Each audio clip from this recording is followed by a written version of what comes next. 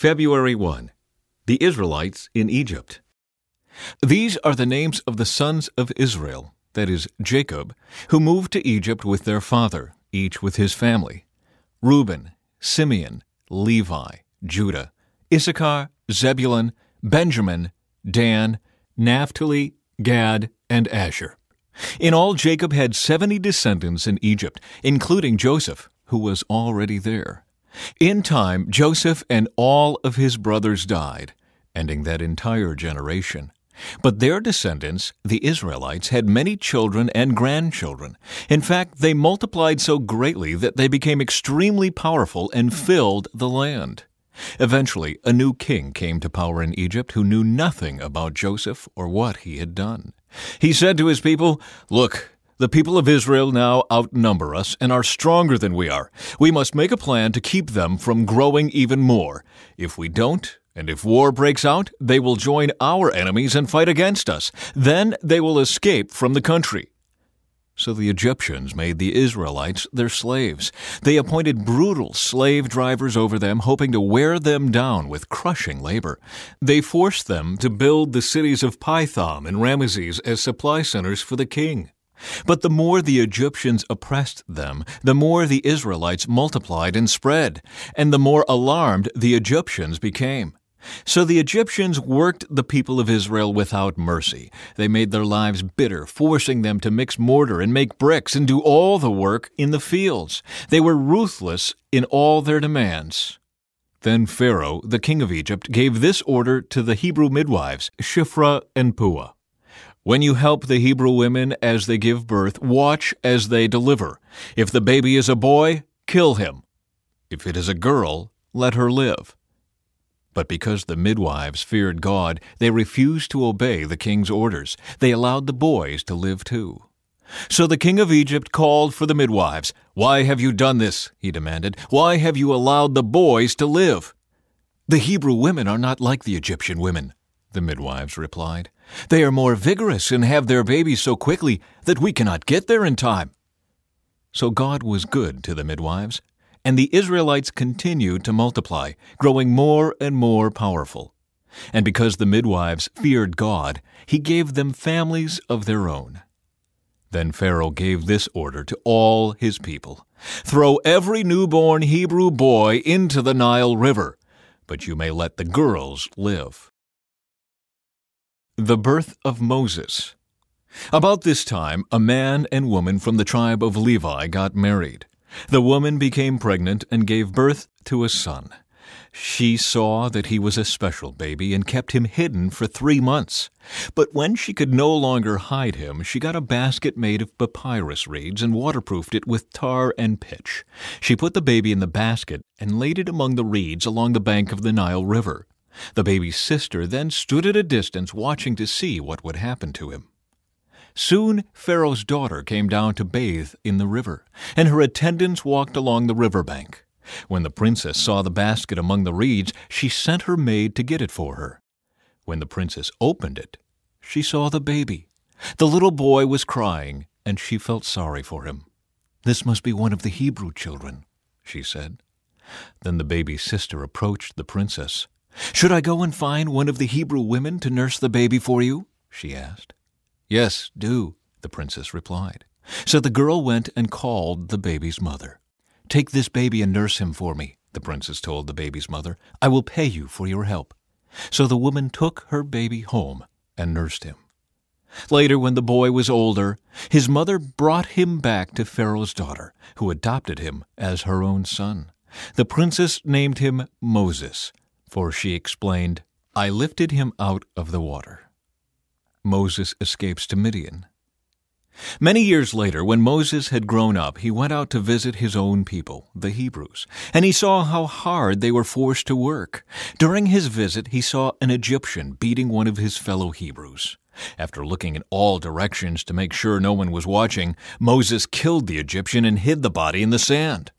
The next day, when Moses went out to visit his people again, he saw 2 Hebrew men fighting. "Why are you beating up your friend?" Moses said to the one who had started the fight.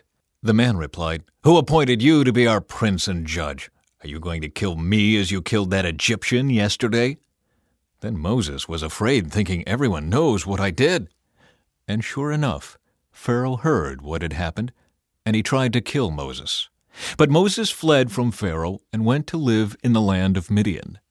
When Moses arrived in Midian, he sat down beside a well.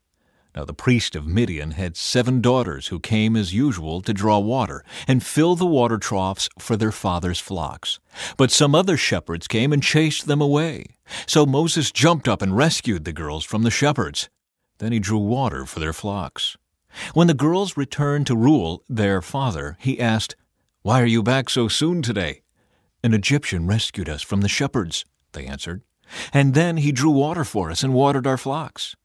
"Then where is he?" their father asked. "Why did you leave him there? Invite him to come and eat with us." Moses accepted the invitation, and he settled there with him.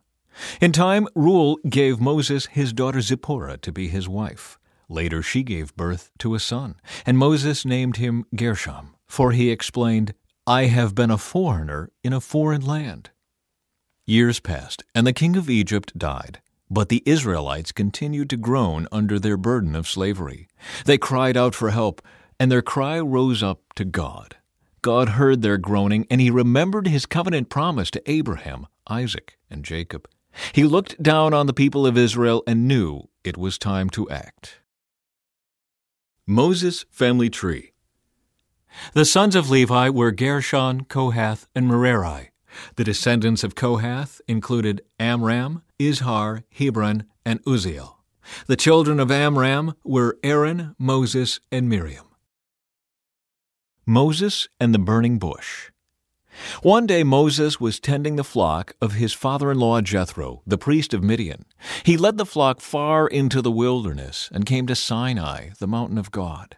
There, the angel of the Lord appeared to him in a blazing fire from the middle of a bush. Moses stared in amazement. Though the bush was engulfed in flames, it didn't burn up. "This is amazing," Moses said to himself. "Why isn't that bush burning up? I must go see it." When the Lord saw Moses coming to take a closer look, God called to him from the middle of the bush. "Moses, Moses!" "Here I am," Moses replied. "Do not come any closer," the Lord warned. "Take off your sandals, for you are standing on holy ground.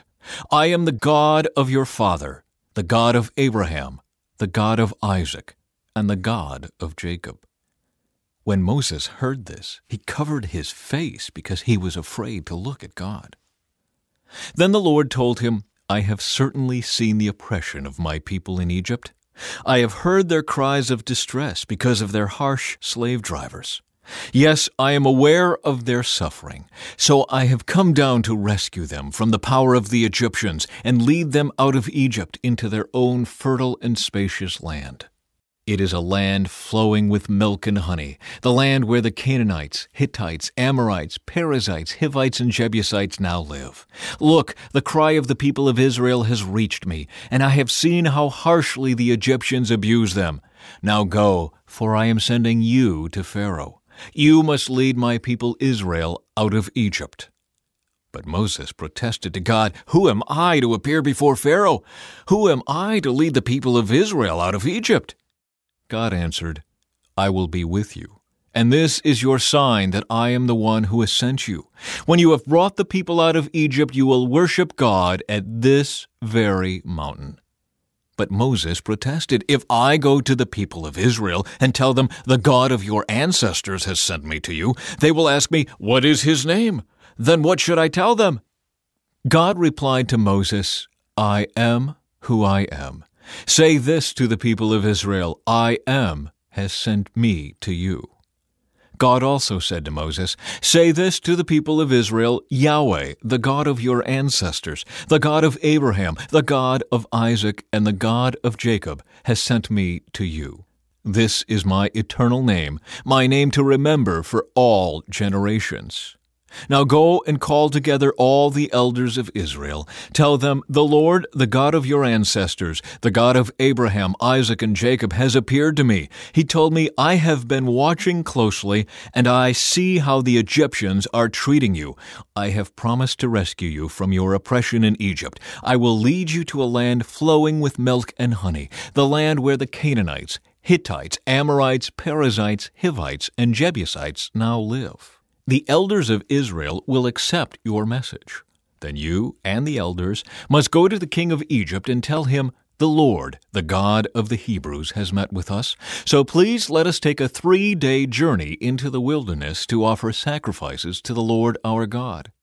But I know that the king of Egypt will not let you go unless a mighty hand forces him. So I will raise my hand and strike the Egyptians, performing all kinds of miracles among them. Then at last he will let you go, and I will cause the Egyptians to look favorably on you. They will give you gifts when you go, so you will not leave empty-handed. Every Israelite woman will ask for articles of silver and gold and fine clothing from her Egyptian neighbors and from the foreign women in their houses. You will dress your sons and daughters with these, stripping the Egyptians of their wealth. Signs of the Lord's power. But Moses protested again. What if they won't believe me or listen to me? What if they say, 'The Lord never appeared to you'?" Then the Lord asked him, "What is that in your hand?" "A shepherd's staff," Moses replied. "Throw it down on the ground," the Lord told him. So Moses threw down the staff, and it turned into a snake. Moses jumped back. Then the Lord told him, "Reach out and grab its tail." So Moses reached out and grabbed it, and it turned back into a shepherd's staff in his hand. "Perform this sign," the Lord told him. "Then they will believe that the Lord, the God of their ancestors, the God of Abraham, the God of Isaac, and the God of Jacob, really has appeared to you." Then the Lord said to Moses, "Now put your hand inside your cloak." So Moses put his hand inside his cloak, and when he took it out again, his hand was white as snow with a severe skin disease. "Now put your hand back into your cloak," the Lord said. So Moses put his hand back in, and when he took it out again, it was as healthy as the rest of his body. The Lord said to Moses, "If they do not believe you and are not convinced by the first miraculous sign, they will be convinced by the second sign. And if they don't believe you or listen to you even after these 2 signs, then take some water from the Nile River and pour it out on the dry ground. When you do, the water from the Nile will turn to blood on the ground." But Moses pleaded with the Lord, "Oh Lord, I'm not very good with words. I never have been, and I'm not now, even though you have spoken to me. I get tongue-tied and my words get tangled." Then the Lord asked Moses, "Who makes a person's mouth? Who decides whether people speak or do not speak, hear or do not hear, see or do not see? Is it not I, the Lord? Now go. I will be with you as you speak, and I will instruct you in what to say." But Moses again pleaded, "Lord, please send anyone else." Then the Lord became angry with Moses. "All right," he said. "What about your brother Aaron the Levite? I know he speaks well, and look, he is on his way to meet you now. He will be delighted to see you. Talk to him, and put the words in his mouth. I will be with both of you as you speak, and I will instruct you both in what to do. Aaron will be your spokesman to the people. He will be your mouthpiece, and you will stand in the place of God for him, telling him what to say. And take your shepherd's staff with you and use it to perform the miraculous signs I have shown you."